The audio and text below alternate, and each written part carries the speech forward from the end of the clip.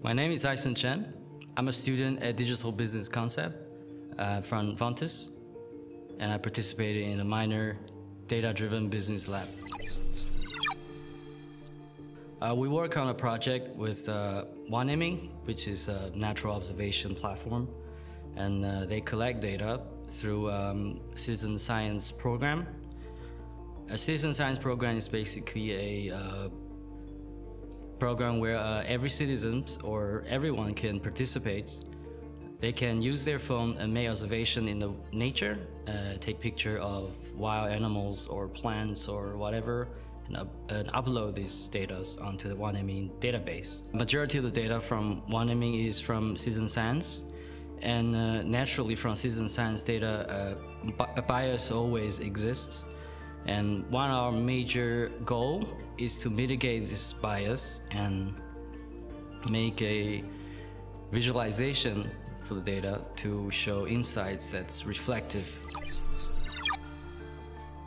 There will always be bias in citizen science data, and one example is when people collect data based on certain bias. For example, spatial selection bias, when people choose to make observation somewhere near their home or where it's convenient for them.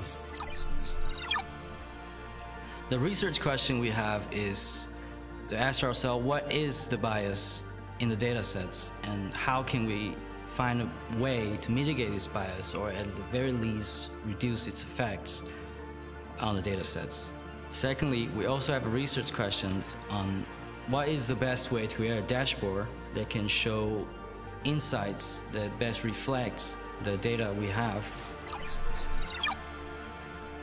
For data preparation, we divided all the coordinates in our observation data into grids, and with these grids we're hoping to apply a distribution model that will fill the gap in the parts of the grid that doesn't have observations.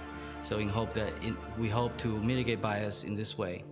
But one of the problems with this method is without context to these grids, without environmental data to fill the context, to the model, the grids are all the same and doesn't take into consideration that every grid can have different environments. What it does is that results will be inaccurate.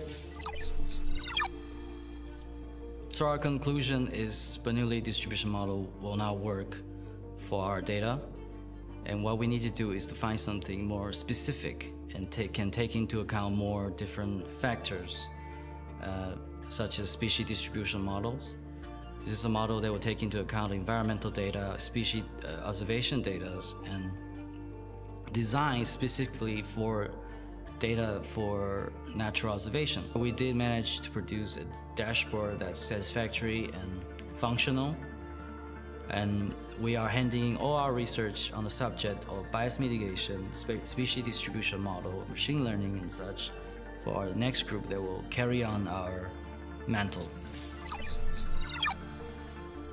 What's really challenging in the end is that the species distribution model proved to be way too complicated for us to handle with the time frame we got, and it's a real shame that we couldn't manage to pull it off. What I learned during this project is, well, for starter, coding. I have no prior experience, and I learned a great deal in working with Python language.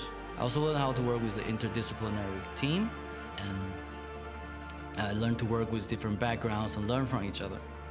Another very important thing I learned is to have a clear scope for the project, so we avoid wasting time on dead ends and we can progress smoothly. I also learned that AI and machine learning are surprisingly easy to understand conceptually. However, to actually apply it in practice is another matter entirely.